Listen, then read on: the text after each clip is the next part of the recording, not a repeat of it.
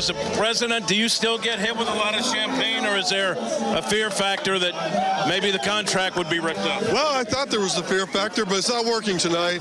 You know, I just think this is, you know, a culmination of a long season, and, you know, to have the success we've had, it's a big step, right? It's a step you have to even get to the postseason. And so I think guys are just excited, letting out a lot of energy that we've been kind of pent up for a while, but it's fun. And, you know, happy for Ollie, happy for this entire staff, all the players, and, you know, grateful I work for someone like Bill DeWitt, who gives us the resources to be able to do this year in and year out. Some decisions work out, some don't.